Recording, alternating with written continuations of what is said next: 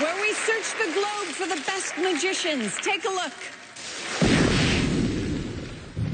When I was a kid, I was very shy and I couldn't communicate with people. A schoolmate showed me a magic trick, and that was the first time that I felt magic in my life. I started to study magic and I started to communicate with people, and I met a lot of girls because I hide the shyness behind the objects. I realized if I wanted to live from magic, I have to perform for kids. They don't care about if you make an elephant disappear. They want to be surprised. They want fun. They want to laugh. When I perform for them, I'm not an adult. I'm a little guy like them. And they say, oh, look, life gives you surprises. Please welcome Sergio Starman.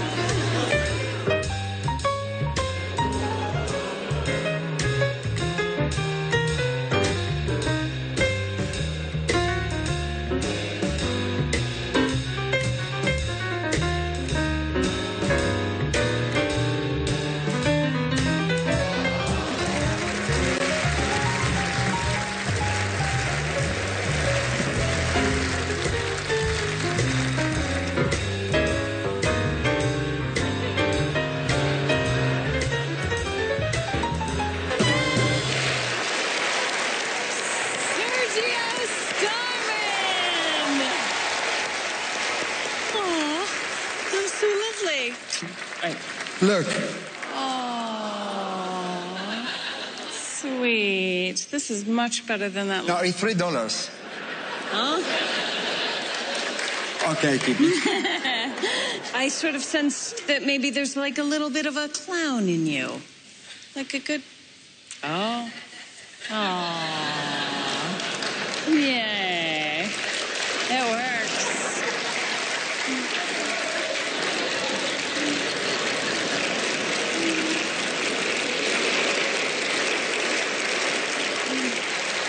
I like it. Okay. Feels good. All right. Well, let's see what the boys think. Penn Teller, tell us what you think. Boy, it's so much harder to bust a trick when there's such a wonderful story. The misdirection in this is the plot. It's the misdirection is the following of the story. But I think I can probably give you not very much in code. I'll actually tell you who some of your heroes are. I think that you owe a great deal of respect to Slidini. I think there's a great deal of respect to Tommy Wonder. I think Albert Goshman would also be someone you liked. Albert Goshman did the coin in unexpected places all the time with the salt and pepper and all that. Wonderful stuff. I'm going to say something that sounds a little bit dirty, but is not. It's just a little bit secret. There were a lot of misdirected loads that were wonderful in there. Do you want more? Or are you getting an idea here? You getting an idea here? You want more? You look as confused as I feel. No, I couldn't understand. Yeah. I think this may be just language problems. We're going to go to the judges because there's a little bit of a language barrier. In the booth, we have Johnny Thompson and Mike Close. They're listening to everything we say. And the verdict is? You did not fool them. Okay, perfect. Thank you very much. But you were great, man. We loved you, man. It's just fabulous. Thank you. Fabulous. Thanks so much. Not enough magic for you? Not a problem. Penn and Teller perform next. You don't want to miss it.